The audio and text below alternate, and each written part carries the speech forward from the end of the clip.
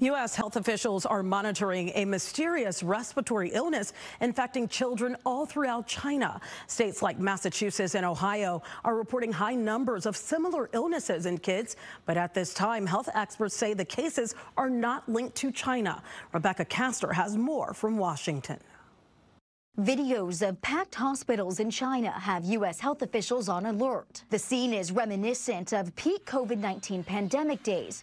But the World Health Organization, trying to squash fears, says China has not reported any new or unusual pathogens. I think it's the fact that China had these big lockdowns last year, and now that they're opening up, more bacteria and more viruses are circulating. We know, of course, winter is when respiratory illnesses rise, but in the U.S., some states are also seeing a rise in sick kids. In Southwest Ohio, hospitals have reported at least 142 cases of a pneumonia called white lung syndrome since August. And in Massachusetts, doctors are warning of a rise in walking pneumonia. With concerns for pneumonia, we're worried about breathing faster than normal, productive cough, where you're producing the mucus with that cough, trouble breathing. In a statement, Ohio health officials say there is, quote, zero evidence of this outbreak being connected to other outbreaks, either statewide, nationally, or internationally.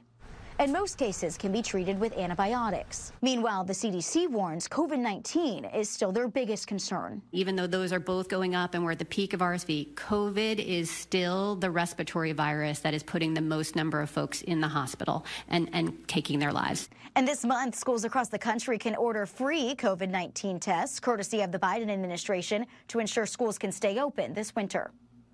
In Washington, Rebecca Castor, Fox 32 Chicago.